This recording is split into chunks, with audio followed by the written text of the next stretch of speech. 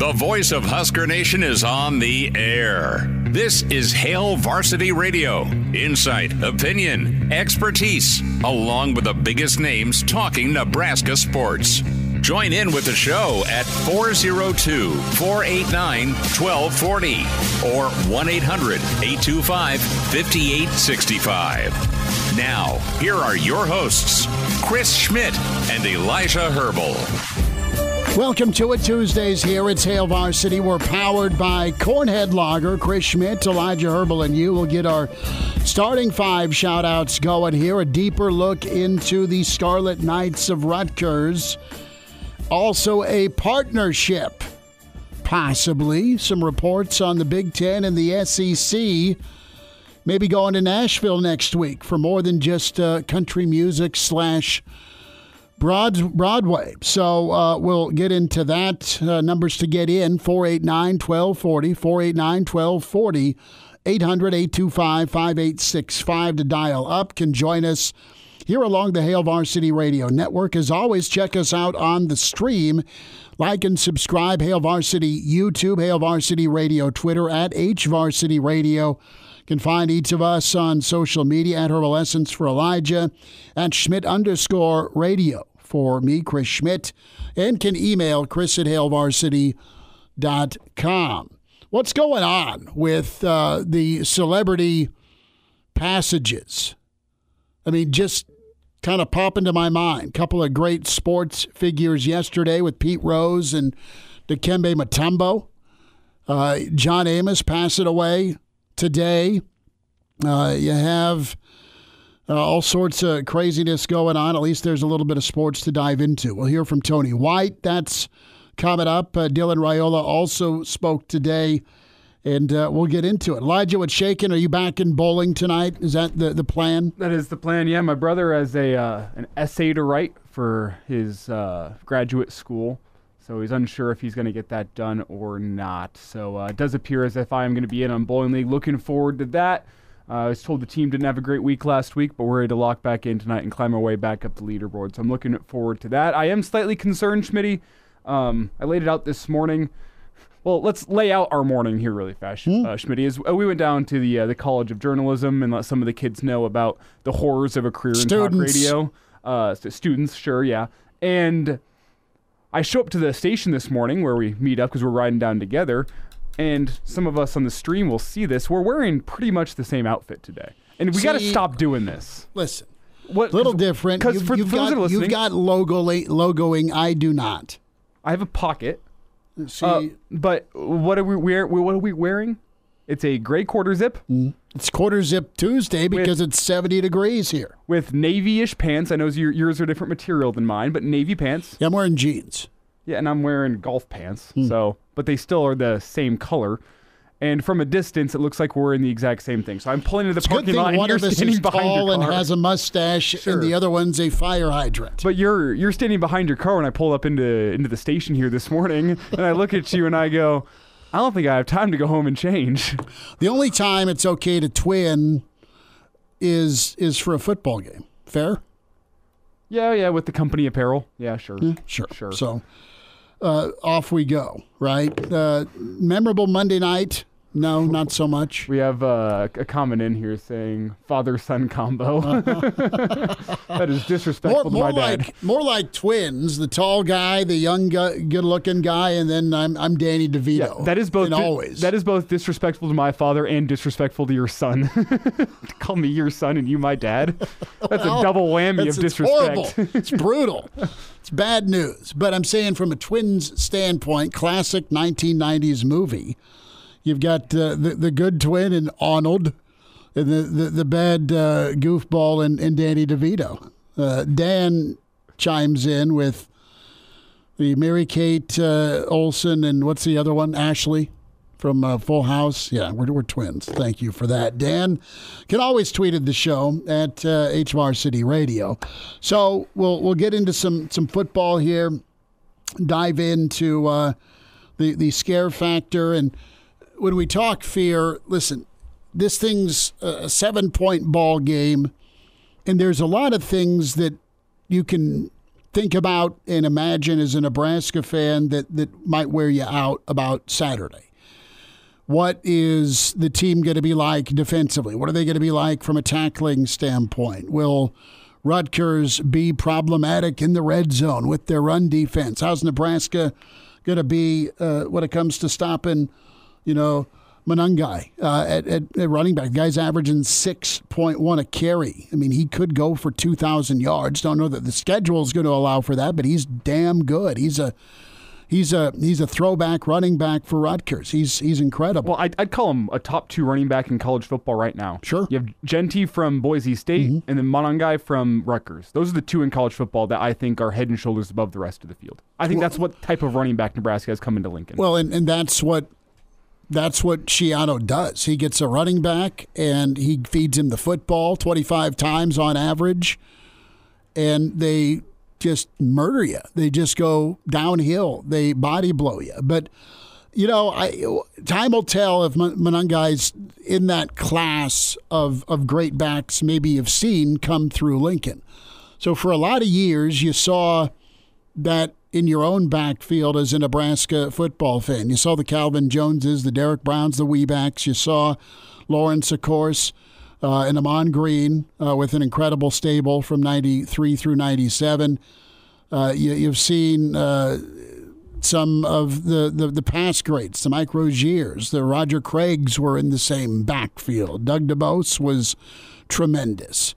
Keith Jones, Endzone Jones, was big time. Well, Kent Clark, can't forget old Kenny Clark. And then you've seen opposing backs come in and maybe ruin your Saturday. Going way, way back, James Wilder from Missouri. Oklahoma State's Barry Sanders. Not Thurman, but Barry. Eric Bieniemy, certainly one that ruined it. My era thinks of Ricky Williams, Le'Veon Bell. Le'Veon Bell was big time with those Sparty teams. And, I'm thinking the Ricky Williams game, though. I mean, his night against Nebraska in 98 won him the Heisman. I mean, he just pounded away. They won a tight ball game, 20-16. Why? Because they hit a field goal. Texas always hit field goals here. And that's where I want to go. I want to start talking special teams, and it is going to be imperative that there's a fix Saturday. You don't give them too many opportunities to kick. You got to get 7 and not 3 in this tight of a ball game. That'll be your difference.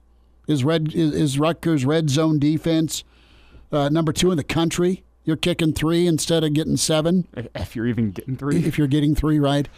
But that'll be it for Nebraska. That will be whether they win or they lose. And Coach McBride nailed it yesterday with the reality of discipline. How many stupid penalties do you have that ruin a drive? Because if you're Nebraska, you've been able to move it between the 20s fairly well. And you've been able to pick up some recycled yards fairly well when there's been a penalty. But what's your payoff? What's your third down and what's your red zone look like? And it's going to be even more critical this Saturday against Rutgers because of just what they're great at. They're great at running the football, and they're not going to really blink. I imagine Memorial Stadium will be amped up. Going to be a good ball game, 3 o'clock kick. That being said, this is the third leg, right? They've been in a tight ball game against Washington where they survived. Washington left about 14 to 17 points on the field, but Rutgers forced 3s, and those went wide right 3 times, to be exact, for Washington.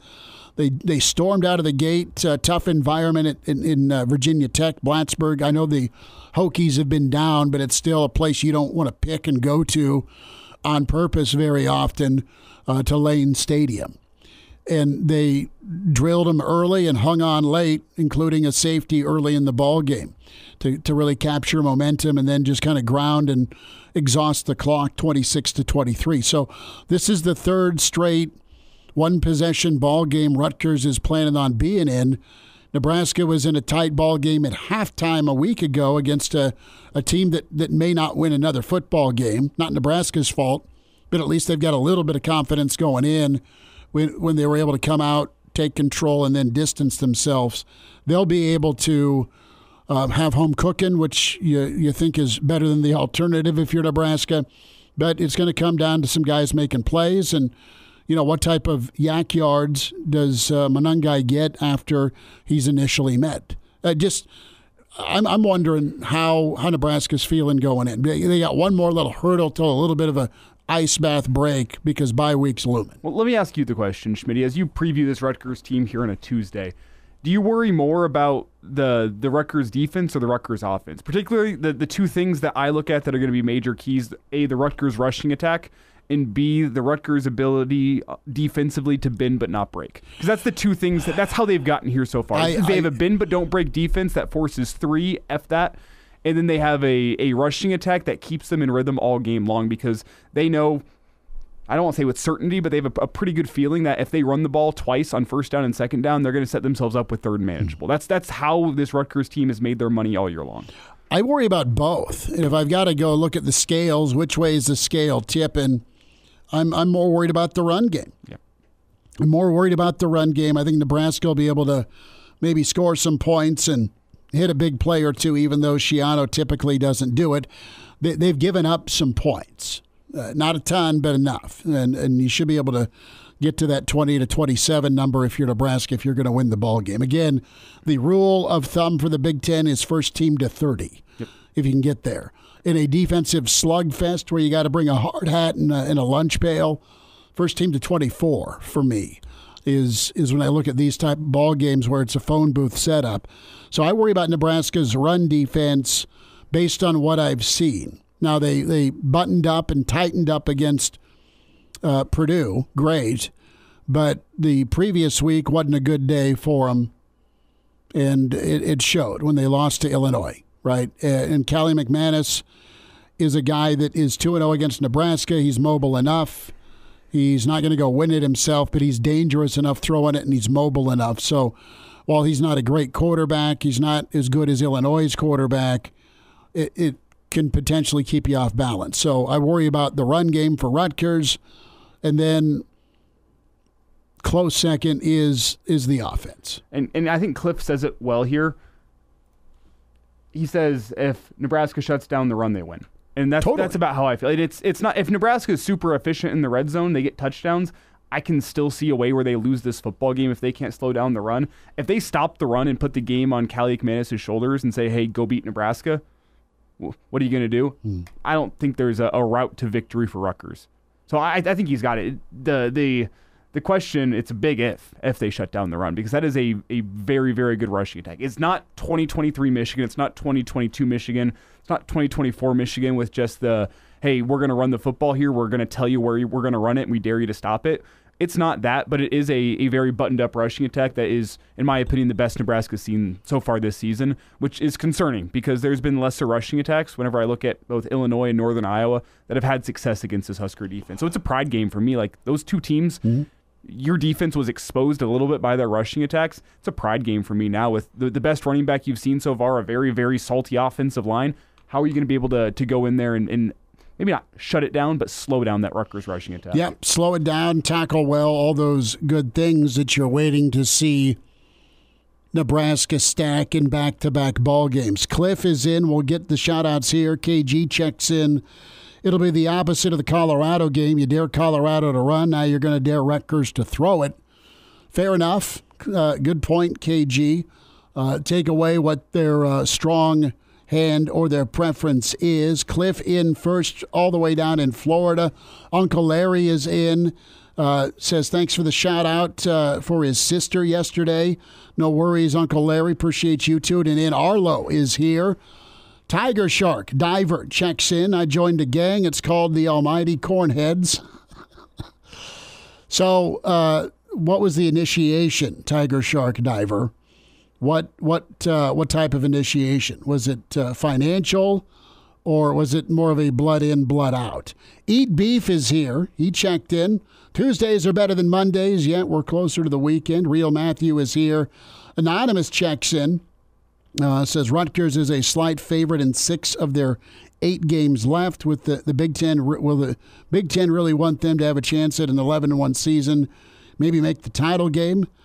I expect honest officiating on Saturday. That's funny. That's so good. Because, what kind of a ref show are you going to get Saturday at home if you're Nebraska or on the road if you're Rutgers. Or maybe on the flip side, the Big Ten wants that New York market in the Big Ten championship game. Sure, right? That's why you went and got him, of course. It didn't hurt that old Jim Delaney was a Rutgers grad, I believe. I wouldn't know. I think Jimbo was either a graduate of North Carolina as a graduate. Maybe he got his law degree from Carolina and went to Rutgers undergrad. I may have my history mixed up, but I think there's some sort of Rutgers tie for old Jim Delaney. Yeah, well, look at us just pushing referee conspiracy theories here on a Tuesday. James Williams checked in and says NU is 6-0 against the boys in Jersey. Like it. Mr. Erickson checking in from South Dakota. Grateful Red is here and says, hoping we can figure some things out and put 4 quarters of football together. Amen. And you have Jack here. Luce is also checked in. Jeff is here. Carlin is here. Good to have you, Carlin. And we'll get some more comments. The other Dave checks in. Jim is here. Starting to think that 8-4 may be in jeopardy.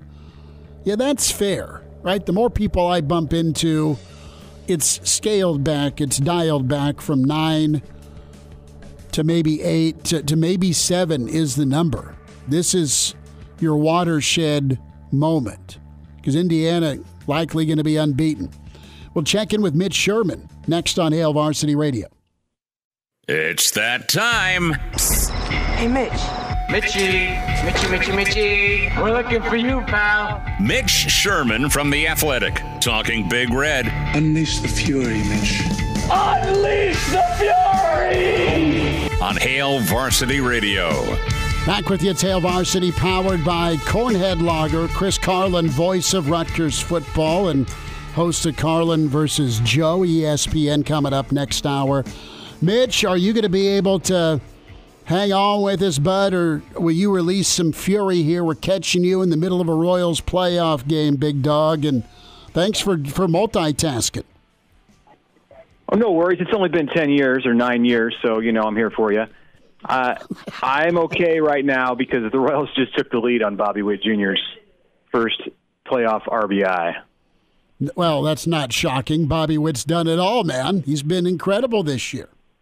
That's right. If somebody's going to come through in this situation, it's Bobby. But if Vinny Pasquantino goes deep while I'm talking to you here, I'll mute the phone for a few seconds. Well, as long as you don't, swear, you can just go nuts, as Mr. Buck would say. Mitch, let me ask the question to you. Among all the Royals you have ever watched, I'm not asking you to say you're wearing a jersey right now, but if there was an all-time Royal you could have their jersey on right now in this moment, which Royal are you picking? There's not even a question. It's George Brett. George Brett. Okay, because our friend Will, he was over in the newsroom whenever I came in here this afternoon. He was wearing his Bo Jackson jersey. His baby blue Bo Jackson. Yeah, it was pretty cool. That's cool, but I grew up with George Brett, so there's not even a thought in my mind. No, there's George, there's Bo.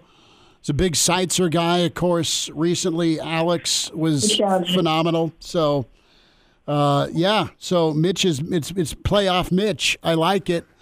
As he's good to go. So let's talk Nebraska-Rutgers here, Mitch. And, pretty stern's the word I'll use. Stern for Nebraska as they are ready to try and accept a challenge on the ground here this Saturday versus Rutgers. The Nebraska defense, do you feel like they have something to prove when it comes to being a stout and sturdy run defense? A little bit, more so before they went into the game last week, and it's not like Purdue is the kind of challenge that Nebraska is going to face against Rutgers. The challenges are now getting these 4 games, starting with Purdue, are getting greater every week for 4 games, and there's a bye week in there. Mm-hmm. But you know what I mean. So Purdue to Rutgers to Indiana to Ohio State, Indiana on the road, and, of course, Ohio State just being Ohio State. So we're in week 2 of that escalation. And I think the defense did its job, very much did its job on Saturday in West Lafayette, and it was more of a challenge for a couple reasons. One, it's the first time away from home, and I think defense feeds off emotion and energy more than offense. So playing on the road is a time where, you've got to create your own energy and bring the juice, and they didn't have issues with that. And then, two, Nebraska's offense was just so off track when it got inside the 40-yard line or into the red zone, and had so many issues, whether it was penalties or miscues on special teams, that it put the defense in a difficult spot, and they answered the challenge every time, and really answered the challenge throughout the entire game. There was the field goal march that Purdue had to start the second half, and that's just about the only blip that the defense had in this last game. So I think they're feeling pretty good about themselves, and then can go into this game against Rutgers where what the task is going to be. It's going to be to shut down that running game and be physical and tough against an offense that wants to do the same thing. It's Mitch Sherman with us here from the Athletic, Hail Varsity Radio, talking at Nebraska-Rutgers. And Mitch, I asked this question to Schmitty in the first segment. I want to reset it to you, asking the two things that Rutgers is really known for so far this year, where they've made their money. Defensively, it's bowing up in the red zone, one of the top teams in the country at keeping you out of the end zone, forcing you to 3. And then offensively for Rutgers, it's that strong rushing attack, one of the best running backs in the country. Which of those two things scares you more from the outside looking in as you preview this football game? Probably the Rutgers red zone defense. You have a freshman quarterback, and more than that, and we can probably stop calling Dylan a freshman. He's just a good quarterback, not doing a whole lot of freshman things. You have an inexperienced quarterback still. He hasn't seen everything that's going to get thrown at him in a season. But the bigger issue, you want to get points when you get down in that area. And sometimes in the Big Ten, you've got to settle for 3.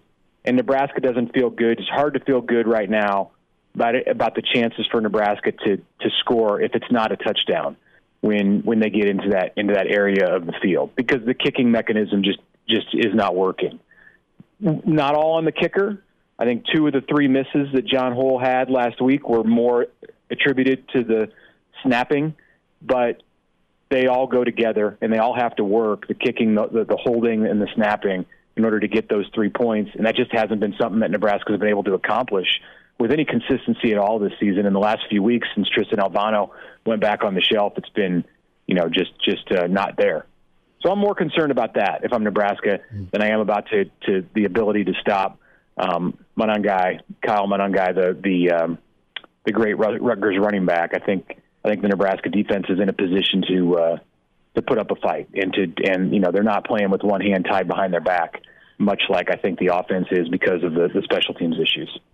Mitch Sherman with us at Mitch Sherman on Twitter, the Locked On Nebraska pod. Catch that daily from Mitch and read him with The Athletic. Fair point. I picked the rushing attack. I'm interested to see Nebraska kind of be last year's Nebraska against the run when it comes to the leaky yards, and can they shut down and make Rutgers one-dimensional against a quarterback that is 2-0 against him, but kind of the same formula, strong run game and hit a pass here and there. Third downs, Purdue did convert some third downs, but there was not really a threat after that 7-3 lead Nebraska was able to answer with. Mitch, I want to go to Dylan Raiola and just your impressions. You've seen a lot of quarterbacks. You've seen a lot of college football, and just spend a second on the level he's playing at, not only the throws he's making, but the command standpoint. Just, is this greater than you expected, what he's been able to do through these few games?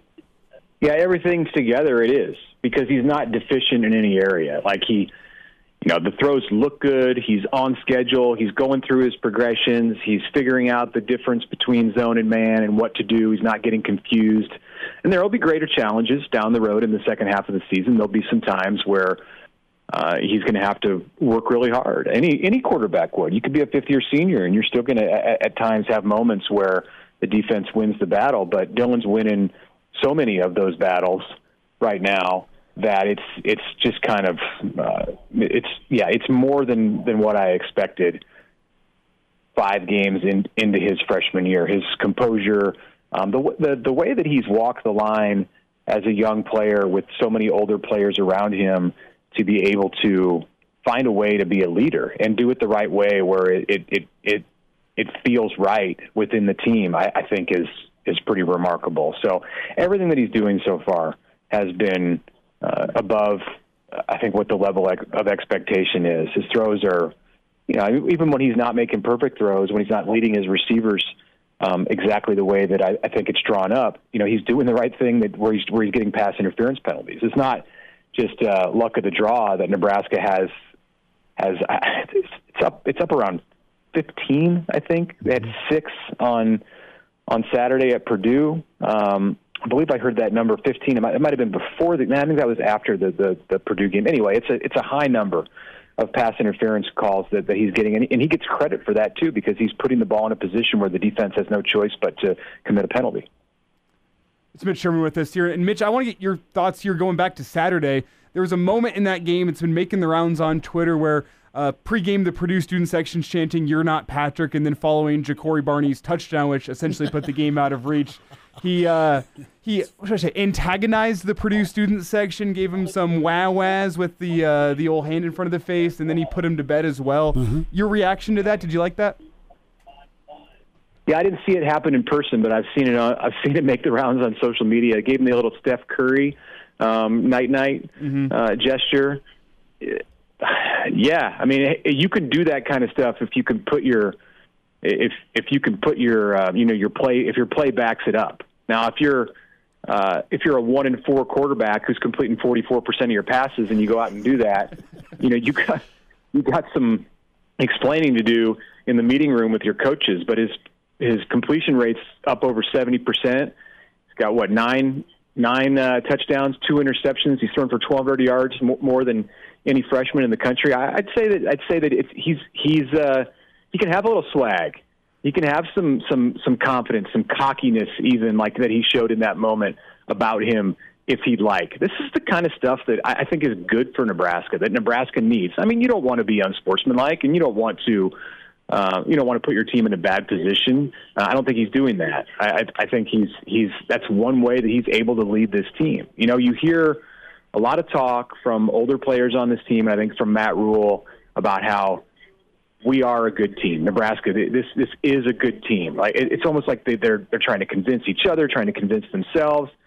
Guys like Dylan Raiola and Ja'Cory Barney, they don't need to hear that. Nobody needs to tell them they're good. They know they're good, and that's why the future is bright with these guys, and certainly for Nebraska, as long as Dylan is running the offense. Yeah, my thought on that was antagonizing the student section. I guess the apple really doesn't fall too far from the tree, huh? That totally seems like something Dom would do. Oh, Dom was much worse than that. Yeah. Dom was not subtle in the gestures that he may have directed towards student sections on the road in Big 12 play. I think he makes Dylan look like a choir boy with what he did on Saturday. Some of us saw it firsthand down in Austin. We'll just leave that one be. So, Mitch, best to you, best to your Royals as they Thank you. Push towards a date with Carson Schmidt's Yankees, past Baltimore, of course. And hope so. We'll make it happen. Mitch, we'll see you on Saturday. Thanks for the time, bud. All right, thanks a lot. There he is, Mitch Sherman, back to the couch and playoff Mitch. Appreciate Mitch giving us a few minutes. So Brian checks in. Instead of twins or father-son, when it comes to us twinning today for the opportunity to speak to the University of Nebraska broadcasting class that Professor Dolman was running. We loved our time there. A Step Brothers remake. Who's Dale and who's Brennan? Who's Nighthawk? Yeah, who's Dragon? 489-1240, open phones till 5. Hail Varsity continues, powered by Cornhead Lager. And now, back to Hail Varsity Radio. So, full disclosure, during the break, I'm getting caught up on Coach Brendan Clinton's film session, sitting in the Georgia meeting room. Thought it was pretty funny when he did the Nebraska-Colorado game, and I kind of look forward to these each week. Unfortunately, we can't air them 489-1240. Let's go to Colton, Colton, thanks for checking in. Welcome into Hail Varsity. Go for it. Hey, I was just watching the Illinois-Penn State game over the weekend, and I was really impressed with Penn State's offensive line. They were able to kind of really take it to Illinois when they needed to and blow them off the ball.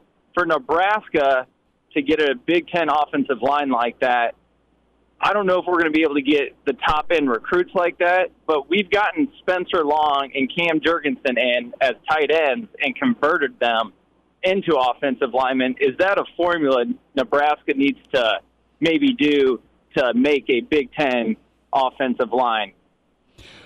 Colton, I think Nebraska is on the correct track. I think a lot of the freshmen you're going to see came in as linemen and will be developed. I'm thinking of the Sledges of the world, Machacheks of the world. Thanks for calling in, Colton, on that. But listen, if you see somebody at a spot, Spencer Long was a defensive lineman, they moved to offensive guard. Yeah, absolutely. Nebraska's not wrong with some of the moves they made with Bullock going from safety to linebacker. They've switched positions on guys before. If they deem it something that they want to work on, go for it. But right now they've done pretty well in recruiting, and you're just seeing some of the development. You're seeing some of the development right away with Gunnar Gatula, right? He's been in the program for a spring and then a summer, and previous being forced into duty had 9 snaps, and he's held his own, and he's done pretty well. So I think that's a situation where it just depends on the player. You don't have to go out of your way to manufacture a spot where you take Juergens and you move him to center, like Nebraska did under a previous staff. Worked out well, brilliant decision, and it's paid off well in the NFL for Cam, for sure. 489-1240. And I don't know that you have to go out of your way to do it, but just keep an eye out. I think Matt Rule and his staff have pretty inquisitive eyes to see if someone needs to flip spots, move positions, and they'll do a good job. They'll do a really good job of getting guys drilled up, and that was talked about today at the media session with just how Nebraska's practice and scout work get guys ready for Saturdays. Who's with us? We go to Brian. Brian, thanks for hanging on. Welcome into Hail Varsity. Go for it. Hey, Schmidt, how are you doing today? Good, brother. What do you know? No, not much. Just trying to enjoy the nice day, I guess. Hey, I got a couple things, and they're kind of choppy here, but why is it just my perception, or why does Rule try to head off the question about special teams like he doesn't want to, what am I trying to say, address it, doesn't want to talk about it? Well, because it's too far. I mean, we're too far into the season where it's just not going to get fixed. I just don't see how it's going to get fixed. I think they're going to keep trying to fix it, and I don't believe they're ignoring the air quote problem.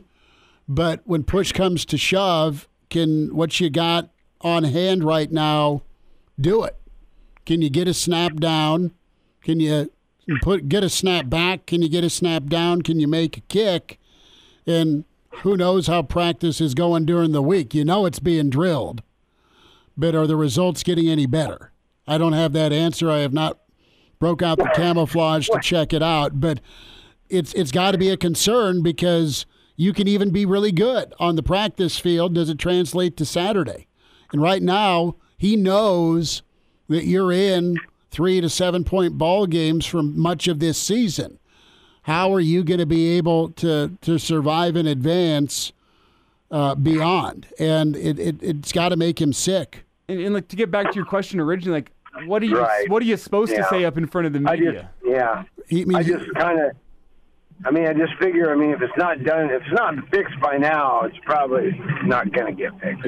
I guess that's kind of my thought.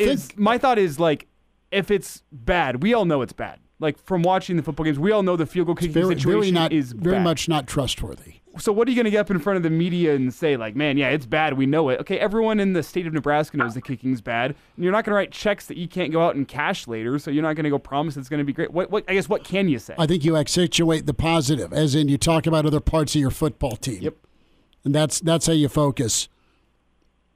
Right. And then another thing that concerns me is we're playing this game. The narrative has been, well, if we fix it. And then the narrative is like, well, if we can stop their run, well, nothing gives me I'm not very optimistic we're going to be able to, because we couldn't against Northern Iowa. I mean, no, I don't know. Hopefully I'm... Well, the run part of things, and Brian, thanks for calling, brother. Appreciate you checking in. Listen, it's an attitude and a want-to thing with run stoppage, but you also got to get help from your offense.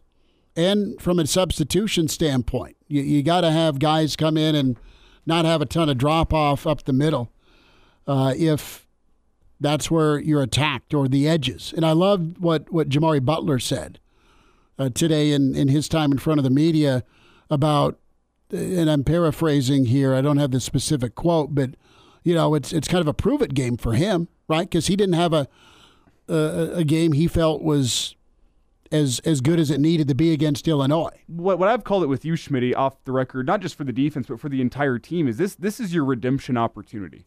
That's what this week is for you, because you kind of got your butt kicked in the trenches by Northern Iowa with what they wanted to do in the rushing attack. And, yeah, you ended up with a comfortable win. But then Illinois did what they wanted to do on first down. Exactly. What was last week, it was the get-right game against Purdue, where we all know Purdue's offense is nothing special, but you did what you were supposed to do. You got back on track. This is the redemption game for you. It's another chance for a team to come to Lincoln that wants to probably execute a similar game plan to Illinois, control the clock, control the ball, don't put too much on your quarterback's shoulders and allow him to be efficient.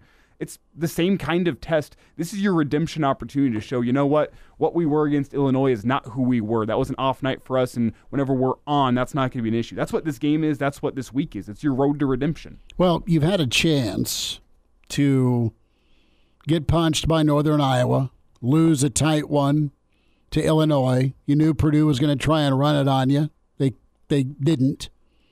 And it's ramping up like Mitch talked about. And the ability to run and want to run continues to ramp up. Subtle jab here by Tiger Shark Diver. Elijah looks like the substitute teacher in Boogie Nights. Is that a jab? It could be a compliment. I just, of all the parts of Boogie Nights, the memory of the substitute teacher just doesn't come to mind. Tuck is in. Good to have you, Tuck. Justin is here as well in the stream. Like and subscribe, Hail Varsity YouTube. Jim says, think we'll be fine on the run game as long as we can... Read? What's he trying to say? I don't know where this comment even is. All right. Oh, as long as we could... Did he finish it anywhere? No, I don't think he did. All right, so... I think his thoughts trailed off. Arlo says by ref show, Chris means bleep show. He just can't say it on air. We'll wind down. Hour 1, it's Hail Varsity, powered by Cornhead Lager. Hail Varsity Radio is live. Now, back to Schmitty. Schmitty's a great guy, but he don't have a brain. And Elijah. You want me to speak? When I point at you, yeah. On Hail Varsity Radio. Back with you, winding down this first hour. It's Hail Varsity. We're powered by Cornhead Lager. Chris Schmidt, Elijah Herbel. More of your comments in the stream. Reminder, plenty of road shows this week to come find us with Hail Varsity. Thursday out at the Single Barrel, 9th and P, downtown Lincoln. Get your football weekend kicked off the right way. So we'll be there 4 to 6. Friday on the road, we're at Hurrdat Sports Bar and Grill. Get that bang bang sauce, the boom boom sauce. And they're incredible pizzas. We're in Gretna. That's just off 370 and Lincoln Road. Patio Show 4.0. Be there 4 to 6. And then come find us at the Single Barrel for pregame. Nebraska-Rutgers kicks at 3. We'll be settling in there and getting ready to go from noon to 2 with the pregame, the weekend edition of Hail Varsity Radio. Real Red Reaction follows. We'll be at the Single Barrel talking all things Nebraska-Rutgers as the Big Red looks to tack on win number 5 before the bye week. And this is your telling stretch right now. We know November is going to be physical and ugly in all its Big Ten beauty. What I mean by that, I think Nebraska is one of those teams that is going to keep getting better. I don't know where that special teams part is on the equation, but the defense settling in, you feel like. The offense you feel good about under the control of Dylan Raiola. And the defense has been challenged. We'll hear from Tony White next hour. We'll check in with Michael Bruntz. Bruntsy with us in, we'll say about 15 minutes or so, 10 minutes away from Bruntsy. Then Chris Carlin going to join us at 5:30, voice of Rutgers Football and national host of ESPN Radio. You hear him on AM 590. Reminder about your friends at Neiman & Sons. Excited to have Neiman & Sons on board with us. Family-owned since 1981, and they are specialists when it comes to roofing and siding and gutters, and that customer satisfaction is their priority. Comprehensive services for you, whether it's commercial or residential. Exterior services, that custom exterior lighting, something to think about when it comes to the holiday season. You need new siding or gutters for your home or business. How about a roof? They can make it happen. And community involvement, very real with Neiman & Sons. Youth football's their passion. They've been a part of that for so many years in Lincoln, and it reflects their values of hard work, local involvement, trusted professionals, fully licensed, and a spectacular and spotless reputation, quality service, customer trust. It's very important to them. And we're talking 40-plus years. Neiman & Sons. Call them today. Trevor, Travis, the crew, just phenomenal people, incredible work. 402-423-4853. Log on today, NeimanandSons.com. Scott is in the stream. Good to have him. You're right. Tiger Shark says no more field goals. I feel that way. If it's makeable, you put Harburg in. Not to kick, maybe. Hell, try it. That was going to be my question. But you put Harburg in on that short yardage situation and give me a little zone read look. Make him stop 2 running threats on 3rd and short, 4th and short. But you can't jump off sides. Or put the ball in Dylan Raiola's hand and say, go make a play, son. Fine, sure. Whatever needs to happen. We'll get Michael Bruntz's prescription. Maybe he is called Mr. Miyagi. Maybe Bruntz has the kicking situation figured out. Hour 2 on the way with Hail Varsity, powered by Cornhead Lager. The voice of Husker Nation is on the air. This is Hail Varsity Radio. Insight, opinion, expertise, along with the biggest names talking Nebraska sports. Join in with the show at 402-489-1240 or 1-800-825-5865. Now, here are your hosts, Chris Schmidt and Elijah Herbel. Back with you. It's Hour 2. It's Hail Varsity. We're powered by Cornhead Lager. Always like and subscribe. Hail Varsity YouTube. Can watch the show that way. Find us on Twitter at HVarsity Radio. Give that a follow. The show handle. And Spotify, iTunes, Google Play for the podcast. Can take us with on your time. Michael Bruntz with us from Husker 24/7 Sports. Add Michael Bruntz on Twitter to talk some Big Red. And we're going to get Bruntzy's picks with the postseason in Major League Baseball. Bruntzy's an A's fan. And Bruntsy, fair to say, quasi-Baltimore guy? Or do you just like the hat? I like the hat. The three colored hat. I'm a big fan of. The Brewers have a nice looking kind of alternate hat that's similar to that as well. So I can't get on the Baltimore bandwagon now because apparently I was told this week that that's who all the kids like these days. So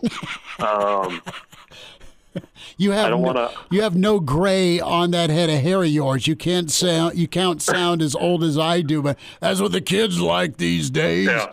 But somebody, I think it was Kevin Suits told me, he was like, you can't be a Baltimore fan because that's what all the kids are doing nowadays. So I'm not sure which direction to go. I'm not sure if this makes me a kid or not, but Baltimore might be my bandwagon team for the postseason. I didn't realize on the bandwagon. I didn't realize the kids were into Baltimore. I didn't. That's new to me.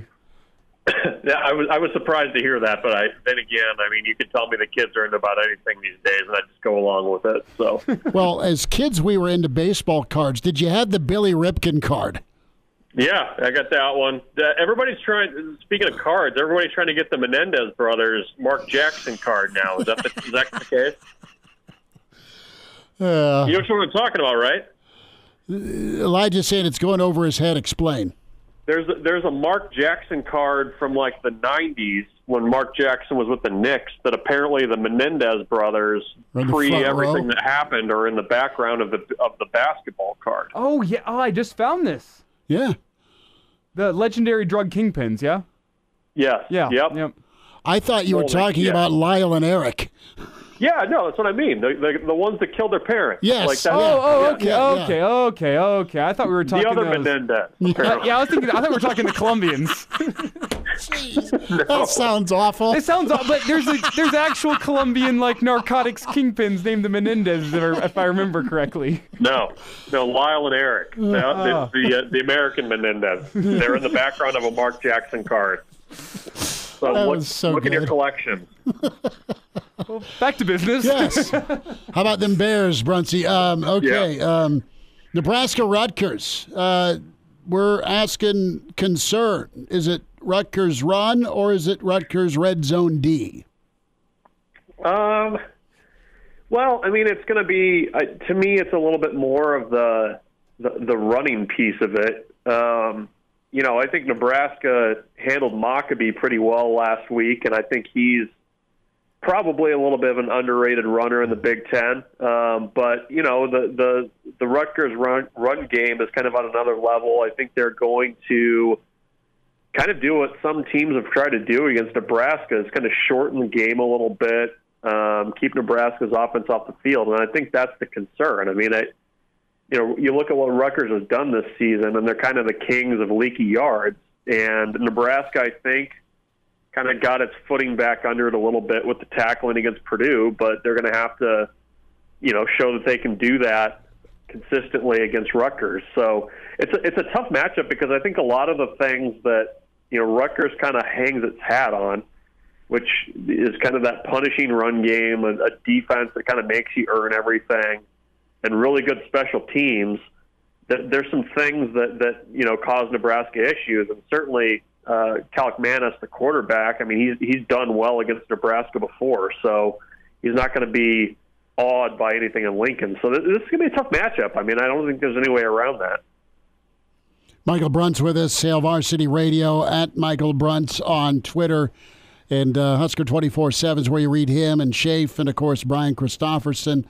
We'll get Bruntzy's playoff picks here in a moment for MLB postseason. So our friends in the stream, Matthew chiming in, is worried about the red zone D, Bruntzy, because of the kicking game, the field goal. And folks that you and I have bumped into from time to time issued a bit of a warning, right? Watch out for Nebraska's kicking game this fall. It was a concern coming in by some folks around the program. It's been a concern so far in Big Ten play, not only from Illinois, but just the hilarity that ensued in West Lafayette. Can it be fixed? They're going to keep working on it. What type of gains? Can it be somewhat trustworthy, or are you on my wavelength where you just start going when it's 4th and short? Doesn't matter where you're at. Yeah, I mean, I think the field goal line, it certainly is pretty darn close to the goal line at this point, just with what they've shown. And it's, the kicking piece of it, the actual toe meat leather piece of it has not been good. I mean, the concern is you look back at what happened against Purdue, and it was even, getting a clean snap, and that's a concern. I mean, and if guys are doing it well in practice, but it's not translating to the game, I mean, is that a mental thing? I mean, because obviously it's apparently correct at some point, but it's not translating. So, if you're Nebraska, you just keep working at it and hope that things get better. I mean, I'm kind of eager to hear where Tristan Albano is going to be after the bye week, if that's an option. But, I mean, it's just kind of the whole operation right now. And, he came out and was pretty frank after the game about it. Brian Buschini was, as the holder. But, he had a hell of a game considering he had 2 tackles, even got a couple of the snaps down to where a kick could even be attempted. I mean, it was that kind of a thing. So, you just got to figure out a way to get some confidence in those guys. And if you're calling plays and kind of trying to figure out, do we go for it? Are we kicking here? I mean, you got to kind of, I think, approach everything as 4-down territory until you get well inside the 20 right now, just with what you've seen from that group. We had the question in the stream yesterday, Bruntzy, asking if Doug Flutie was available for drop kicking lessons. Is that still legal in college football? I don't believe so. Is it not? I don't believe so. It doesn't something you have to do something very specific in order to be able to do that, right?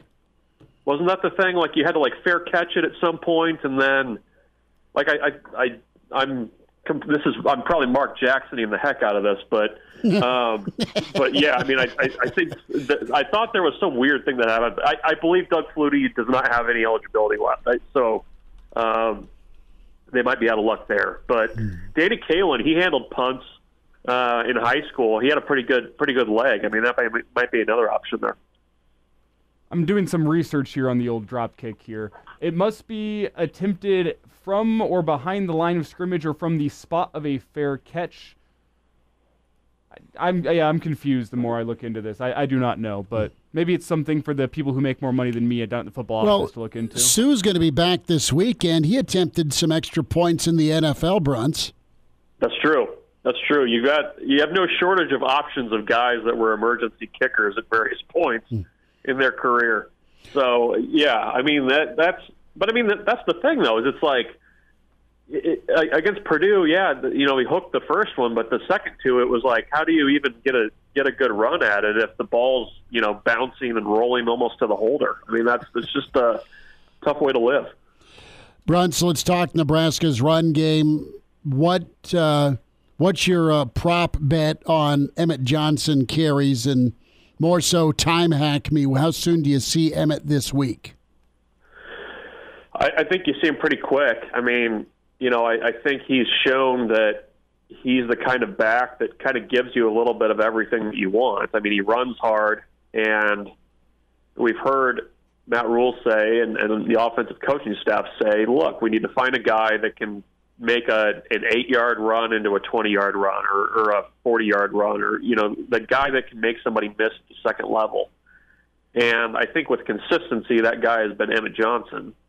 So the fact that he's one of their better pass blockers, I think he's a pretty good receiver out of the backfield, which, by the way, that's been a piece of the offense that's kind of taken off already. So far this season is the running back. The passes to the running back. I do think that he fits a little bit more what they want to do. It's just a matter of them going to him. So I do think there's probably a 3-headed monster type thing that they can do there. But I would be shocked if you don't see double-digit carries for Emmett Johnson this weekend. I mean, I think he's earned it, and I think he's kind of the best big play threat that Nebraska has in turning around and handing it off to the running back. So I would be expecting to see much more of him. He's earned it. Michael Bruntz with us here. And Michael, as you look at that Husker offense as a whole, do we know, I think I asked you the same question roughly 2 weeks ago. Now we're into October. Do we have an idea of what the bread and butter is for this Husker offense yet still? I don't know. I mean, I don't think that there's one thing that you would say this is absolutely what they do. They do a lot of things okay, I think. I think the passing game is a little bit of a bigger piece of the offense than maybe what we expected going into the season. But I think part of that's because you look at where your playmakers are on the offense, and you're going to have to throw the ball a little bit to loosen up teams to be able to run it. They've got kind of this Swiss Army knife and Ja'Cory Barney that I think they have to use more. I think in some ways the the kind of herky-jerkiness of the offense is in some part due to the fact that they have a lot of playmakers at different spots. And I don't know that Emmett Johnson's a fine running back, and I think they've got good backs, but I don't know that there's one guy out of those three where you're like, okay, we absolutely need 25 carries of this guy, and that's the recipe that we need to win. Like, I do think it's going to be a little bit more of a little of this, a little of that, and that, kind of adds up to an offensive attack. I think that's the recipe. So, yeah, I mean, I don't know that there's necessarily one thing that they can hang their hats on. There are multiple offense, and I know that drives fans batty sometimes, that it just kind of feels like you're drawing plays out of the hat a little bit, but it seems to work at times. They've had enough kind of gash plays at least they did against Purdue. They've drawn enough flags. They've got enough consistency on offense. I mean, it's not a liability. When you're snapping the football, throwing the football, or running the football, it gets down to the kicking part. Have you seen enough from special teams to dial back your win total projection? Not necessarily. I mean, I think certain parts of special teams have been okay. Like, I think they've punted the ball fine. If you actually look at field position and starting field position, Nebraska's actually done really well relative to what they've been in the past. Like, Nebraska, everybody kind of, clutches their pearls about the turnovers, but another hallmark of Nebraska football for the last decade is you basically have been giving up 8 to 10 yards in average starting field position in conference play, like, with regularity. So I think, the punt return, even though they haven't broke any big plays, they've made good decisions. They've caught balls where before they might have let them bounce. Mm-hmm. So I think that's okay. It's just, how do you get a few extra points off on possessions that's going to end up hurting them? I haven't dialed back my win total, prediction. I think I had them at 8-4 to start the year, but the margin of error is so thin for this team that when you don't have, a reliable kicking game, you're really kind of on the razor's edge there. So not dialing it back yet, but it's definitely you're going to have to white-knuckle it on offense a little bit more. Bruntz, we're getting to baseball playoff prediction. Royals are threatening 2-on, 2-out, up 1-0 over Baltimore. 3-2 Mets, Brewers, Tigers did the good Lord's work and beat the Astros 3-1. And then you got Braves and Padres tonight. Who's moving on? Who you taking in each series? Okay, each series. I'm going to go. I think Detroit knocks off Houston. Okay. They're riding. They just kind of feel like a team of destiny right now. So I'll get them past Houston. And that's partially colored by my hatred of the Astros as well. I would pick my Orioles, but I feels like Kansas City's got one of those teams that, against all odds, is also going to get through. So I think Kansas City finds a way to get past Baltimore. I'll take Milwaukee over the Mets. And give me San Diego over Atlanta. I think this is all, unfortunately, going to end, and we're just heading down the road that's going to end in a Dodgers World Series. But that's kind of where I see things going. 15 seconds, then. Who do you think plays the Dodgers out of the AL? Cleveland. I'm going to go with the Guards. I'll go along with the kind of sexy pick. I see they're kind of the dark horse. So Dodgers over the Guardians in 6. That's my prediction. So you're just going to tease old Schaaf again. Okay. Yep. Wow. Michael Bruntz, 24 Husker 24/7 at Michael Bruntz on Twitter. Bruntz, we'll see you later, bud. Appreciate you much. Anytime, guys. Thanks. Take care. And now, back to Hail Varsity Radio. About 5 minutes away, Chris Carlin, voice of Rutgers football for the last 2 decades, going to be with us. Going to try and run him down. You hear him on AM 590 from 11 to 2. Locally, Carlin versus Joe. He has been a part of some amazing radio shows in his career. Let's squeeze in some Tony White while we have time. And Mr. Tony, the other Mr. Tony, getting ready to take on Jersey's finest and the Rutgers Challenge. Cut one. Here is Tony White on the Rutgers Scarlet Knights coming to town. That run game. Yeah, they're impressive. I mean, the way the backs play, really enjoy watching how blue collar their offensive line is. You know, you could see the ruggedness in them, how much attitude they play with. So it'll be a great challenge. So that's an understatement. And when we get to the running game part of things, you know, the rushing attack, Manungai cut 7 here. Some high praise and some real talk from Tony White. He's probably the best one we've seen to date. You know, contact balance, vision. I mean, the guy, he just does not stop his feet. And the really neat thing about him is you see him and he gets his yak yards are ridiculous. I mean, he's getting hit at 2 and 3 yards, and then when they spot the ball, you know, he's gained 6 and 7. You know what I mean? So that's between falling forward, breaking tackles, the old lineman hitting the pile forward, all that kind of stuff. They really do a really good job at finishing plays. And we'll kind of finish up on the Rutgers run piece of this here. You had Coach White asked about Nebraska and their run defense last Saturday in West Lafayette. Cut 2. Was that what he was looking for from the black shirts? You know, just the guys did what they were supposed to do. You know, and they came with the right attitude. So, you know, we'll see if that attitude shows up again this week.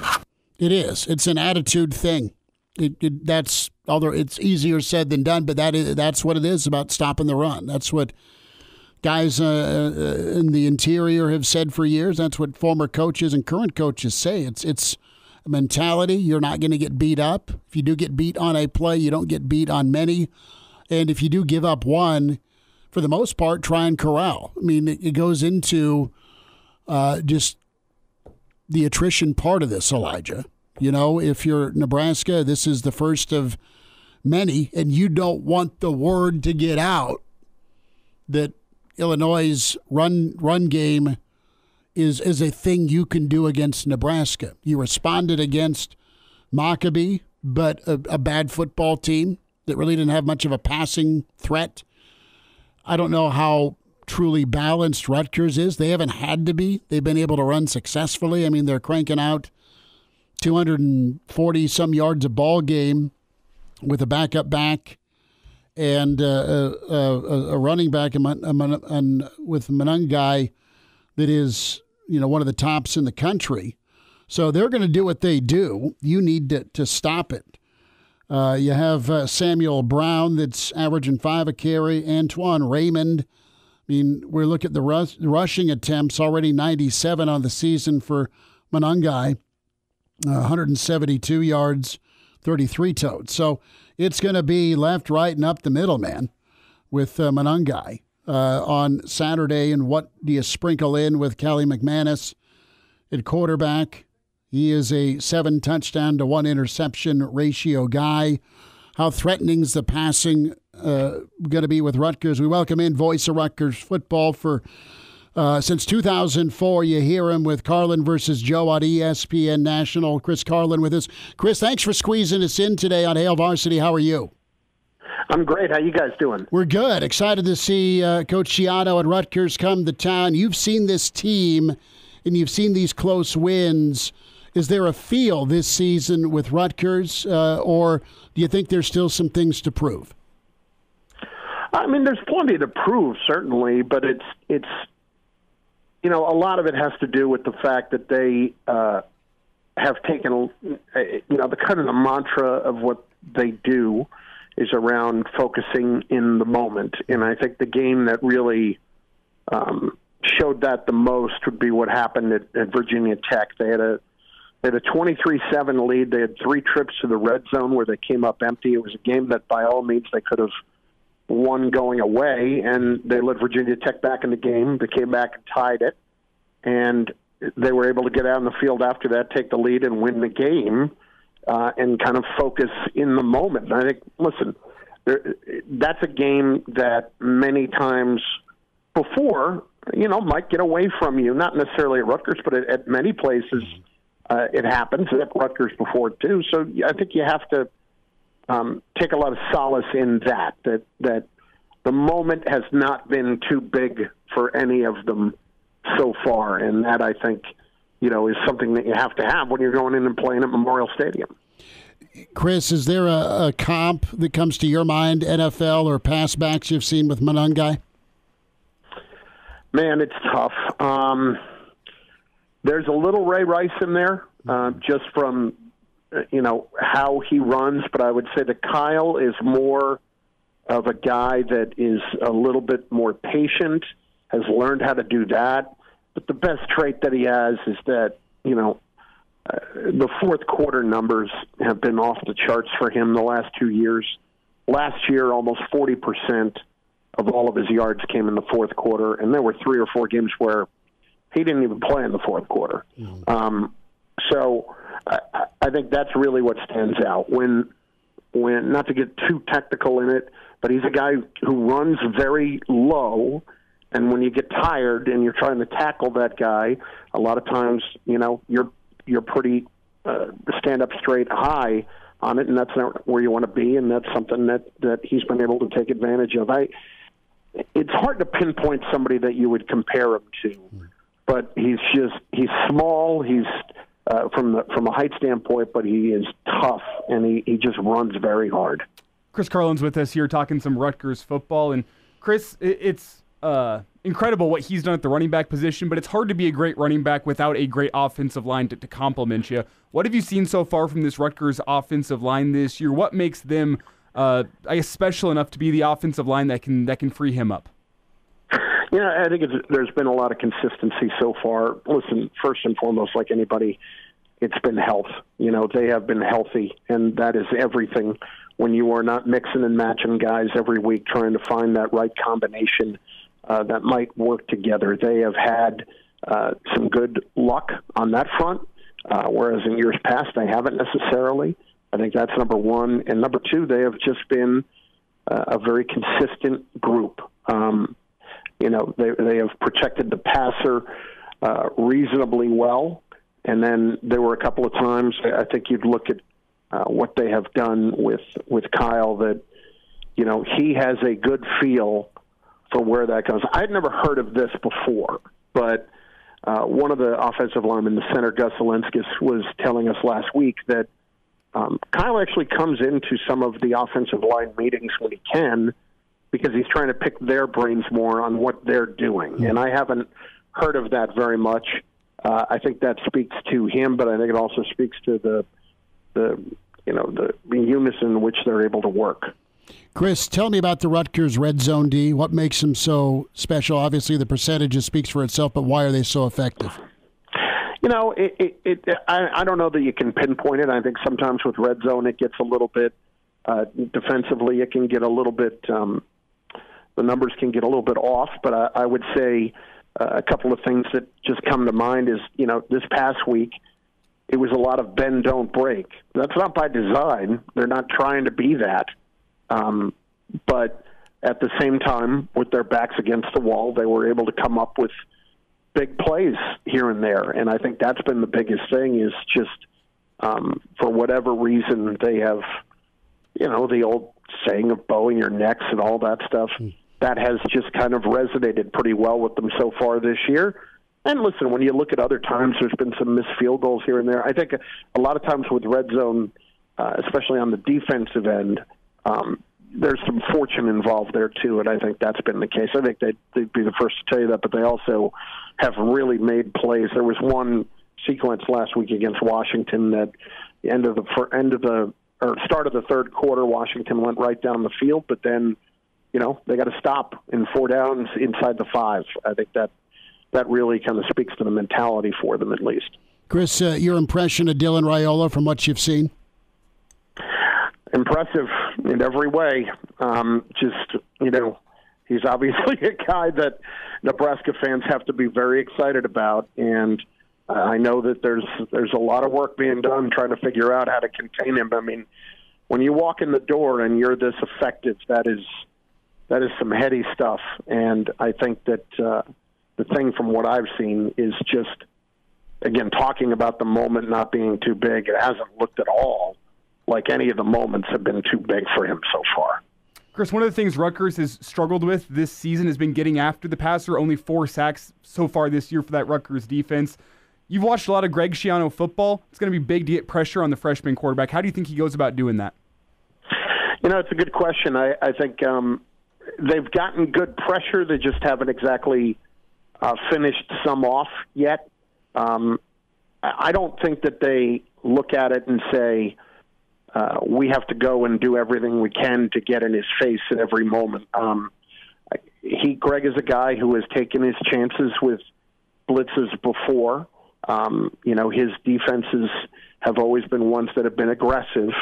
I think this is one that he is selectively aggressive with so far. And they will send guys from every angle at different times. More than anything, it's just about not necessarily being in their face, but having them think about when somebody might be coming. And I'll give you an example. Wasn't a sack, but end of the game at Virginia Tech, Tech gets the football back down 3, and Robert Longerby in the corner kind of comes on a delayed blitz, and he ends up batting the ball in the air and intercepting it to seal the game. I mean, it's things like that. They don't trying to keep them guessing is everything about where they might be coming from when they are coming. Chris Carlin's with us, voice of Rutgers football, and, of course, Carlin versus Joe. Chris, about 30 seconds will get you out. Rutgers wins Saturday if, fill in the blank. If they're running the football effectively and not shut down, but they can at least limit Dylan Raiola, I think the thing that they've done is they've limited points so far. And ultimately that, to coaches, is the only stat that matters in the very end, how many points they have. They limit them like they did this past week with Washington, they'll have a chance to win the game. Chris, looking forward to seeing you in Lincoln. Thanks for giving us a few minutes, man. Appreciate it, guys. Thanks very much. Looking forward to being out there. All right, Chris Carlin with us. Good to hear from him. Voice of Rutgers football, and spending time with us here on Hail Varsity. We're powered by Cornhead Lager. And now, back to Hail Varsity Radio. Back into it. It's Hail Varsity. We're powered by Cornhead Lager. We're going to talk Big Brothers and Big Sisters. MentorOmaha.org. And that push continues. 60 Men in 60 Days. October 30th, we welcome in Jake Potthoff, part of Big Brothers, Big Sisters. And Jake, it's awesome to have you on Hail Varsity, man. How are you? Doing great. It's a beautiful day here in Omaha, Nebraska. Appreciate you guys having me on. Well, it is awesome to hear your story, your experience, and let's start out, Jake, with just Big Brothers and Big Sisters. What got you involved with it, and we'll kind of dive into the experience and how long you've been doing it. Yeah, so the involvement process, just telling you guys a little bit earlier, but I have a friend at my old work that I used to work with, still friends today, actually. Her name is Natalie. She has been a big part of the program for a couple of years, and we just got to chatting one day. And I thought, after hearing her experience, how much she liked it and how much she got out of it, I was like, wow, this is really cool. So I, always wanted to give back to the community in some way, shape, or form. I thought this was a great opportunity for me because I, including my brother and my dad, could always look up to them, ask for advice, whatever road in life I take. And I've always kind of wanted to be that person for someone. I always wanted to give back. So I thought this was, a great place to start. So I just went through the application process, super smooth. Again, I think it's awesome how they set you up with a little brother, so to speak, who has a similar personality and similar interests that you do. So that way you can kind of mesh from the get-go. So shout out to Natalie for getting me into it. If you listen to this someday, appreciate you. It's been a great experience so far. Jake, you talk about the process of getting matched up with your little brother and how you have shared interests. What have you guys had the opportunity to bond over? So a couple big things that we have in common is we just both like sports. So from the get-go, we started out playing basketball together. A couple of our times just hanging out, have been involved in the basketball court, the YMCA, just shooting hoops and kind of taking them through new drills. And along with basketball, the Big Brothers Big Sisters program does a great job of they have donors who donate like tickets to the UNO and UNL basketball games, and they're front row seats, which is really sweet. So they're actually on the floor, which is pretty cool. I've never sat on the floor myself. So selfishly, I want to go, but Kyle wants to go more than I do, obviously. So it's an awesome experience. Those are a couple of things that we definitely bond over. And I know you guys always sit down and listen to sports talk radio, such as Hail Varsity Radio together, right? Yeah. Every time in the car when we're together. I can just see a little or a teen. Sports talk again, Jake? Man. Who are these guys? Yeah. I kind of like them. What are we doing? Jake Potthoff with us. He is mentoring. He is a big brother. He is a big brother in the Metro. MentorOmaha.org. Big Brothers, Big Sisters, what they do. You've just heard Jake talk about his time with his little. And what we mean is the ability to disconnect, spend time with a youth and just brighten their day and vice versa. Jake, I'm sure you're little. You just talked about floor seats, man. It's give and take. It's a two-way street of just making each other feel good. It's a great feeling. I think part of it, the biggest fulfillment for me is seeing him have a good time doing like experiences that, he might not normally be able to do. I think that's, again, something Big Brothers Big Sisters program helps with a lot, is they have, donations from donors, not even the basketball games, but from tons of different things and activities around Omaha where we can, do together. But again, the biggest fulfillment is just, me giving him advice. Mm-hmm. The cool thing is, really one of the coolest thing I think I've felt being with him is that he might make the still not official yet, but he might make the Omaha South basketball freshman team this year. Cool. And we've kind of been working together. I'm not like a good coach by any means. I'm not saying I'm a super good basketball player, but just kind of hearing it from him the last 6, 7, 8 months, it coming to fruition, and him seeing he gets extreme joy out of it, which, makes me feel good about, the experience as well. It's Jake Potthoff with us here talking Big Brothers and Big Sisters up in the Omaha Metro. And Jake, one of the things that I think you hear from a lot of people whenever they're looking at an opportunity like this is, well, I'm busy. I have all these things going on in my life, work, family, school, whatever it may be. What would you tell that person that's maybe on the fence and saying, you know what, I'm not sure if I have time for this? What would you tell that person? Yeah, you're 100% right, Elijah. I think people think it's a big time commitment, which, you kind of think about it and you might think that way, but actually you're only expected to hang out with them 4 hours a month. So usually what we do is find 2 days a month to hang out 2 hours of the day together, whether that be after work or on a Sunday. But it's not that big a time commitment by any means. And even just hanging out 2 times a month actually feels a lot more frequent than it actually sounds. But you're right. It's not a big time commitment as much as people think it is. We're talking with Jake Potthoff and Big Brothers Big Sisters, empowering young people through one-on-one mentoring, that quality time that Jake's talking about. The littles meet and spend time with the bigs, the Big Brothers, the Big Sisters, twice a month. And the time is now for you to get involved with Big Brothers and Big Sisters, 60 Men in 60 Days. By October 30th, you have so many youths that are needing and wanting mentors, and get paired up. It'll absolutely bring joy and enlightenment to your life. And you mentioned the process with getting matched, Jake. It sounds like the match support specialist is pretty on the money, not only with you and your little, but just other folks that have been part of Big Brothers and Big Sisters that have made lifelong connections. Yep. The match support specialist does a great job. They check in with the little and the big every month to see how things are going. And, if there's ever a situation you need to talk to about, your sports specialists are there for you. And Again, I think the organization has ran really, really well from the big brothers, big sisters side of things. They're almost like a mediator between the two parties.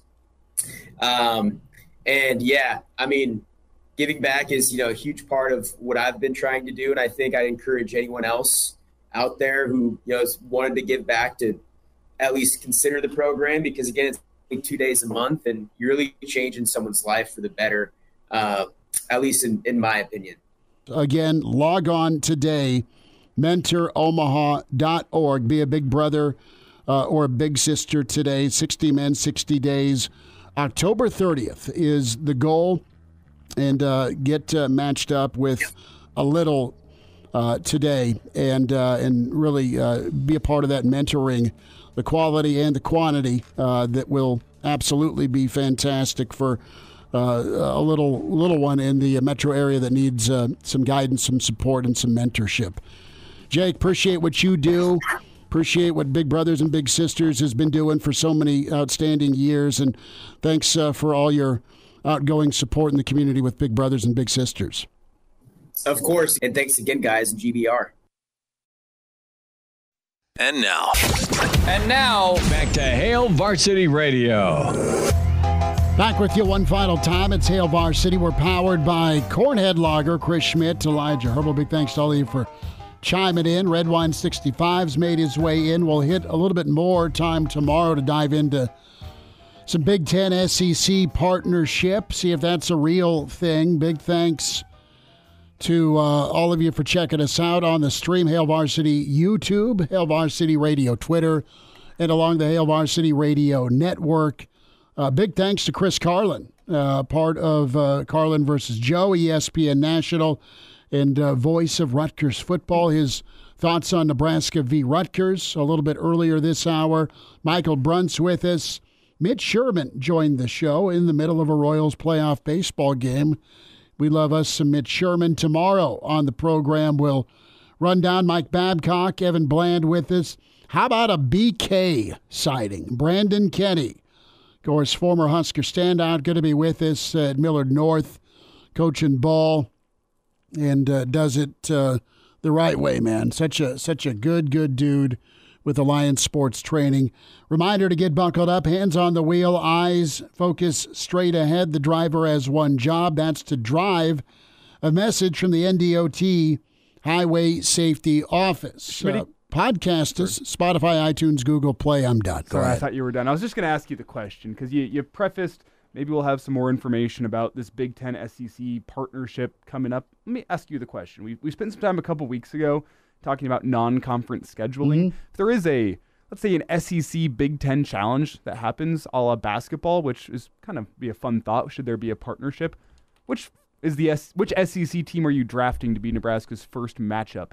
Give me Kentucky. Give me a home-and-home with Kentucky. Or bring the Coach Cal circus to town. Give me Nebraska, Arkansas. Early 80s, maybe mid-80s even. Either Arkansas was playing in the NCAA tournament when Devaney hosted, mid-80s. I think that's right. I was a kid. Or Nebraska just played Arkansas. And it might have been one of the better 40 minutes of hell, Arkansas. Might have been, it might have been early, like 82 or 85. I forget which. But give me either Arkansas or Kentucky. Give me Missouri. Nah, you trumpet. Yes, you got it. Give me Missouri. Right? Bring back the Missouri-Nebraska bell. Sit down, Norm. Like, I'll pass on Anthony Peeler, Doug Smith. I know there's hatred around Texas. Oklahoma we've seen recently. But Missouri with the Missouri-Nebraska bell, I need that back in my life. I know Nebraska holds hoops it would be great, but they have a hard time getting Kansas and Missouri to play ball, which was incredible. I mean, that should be a yearly thing. It might be now, but I mean, I'm not on to basketball quite yet. And all I know is with a Big Ten SEC partnership, it'd be fun to have 1 week a year. It's the Big Ten SEC Challenge where all the Big Ten teams play an SEC Bring back team. Missouri, bring back the Antlers. Just kidding. We'll bring our bodyguard named Markowski down with us. We'll do a show in Columbia. Never been to Columbia in my life. Would like to go. And basketball makes sense. Okay. Yeah. I'd check out the other Columbia. from a vacation. Kentucky'd be good. We got a guy in the SEC office that might get us some good seats. Oh, you're hitting the big red Garth phone, huh? We are. We need a phone call to Glissman now. Garth, hey, how are you? By the way, still have any front row seats left? Can I sit where you sit, please? All right, back tomorrow. Find us at 4. Thanks for tuning in with Hail Varsity, powered by Cornhead Lager.